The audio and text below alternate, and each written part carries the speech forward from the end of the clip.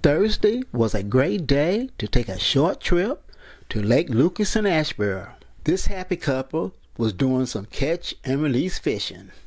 This is a 6-pound bass they took the time to show me before they released it back into the water.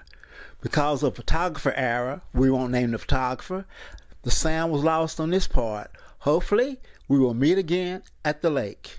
Harry Cooper is another person who enjoys fishing at the lake. He is coming in now. How long has Harry been fishing here at Lake Lucas? So I understand you've been fishing out here for 60 years? A little over 60. In fact, my mom used to live here before they built the dam, and my grandfather ran a grist mill up the creek here before they built the dam, and when they did that, they had to move, and they bought a 40-acre farm a little bit northeast of here. And how was the fishing? Oh, the fishing was great. The catching was lousy. I didn't catch anything, but still fun to get out.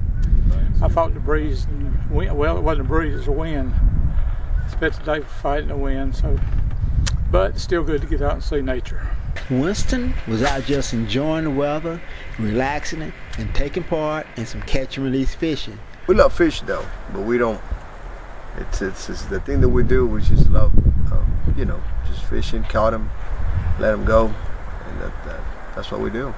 Thank you for coming along with me on this photographic fishing journey, and I will see you next time.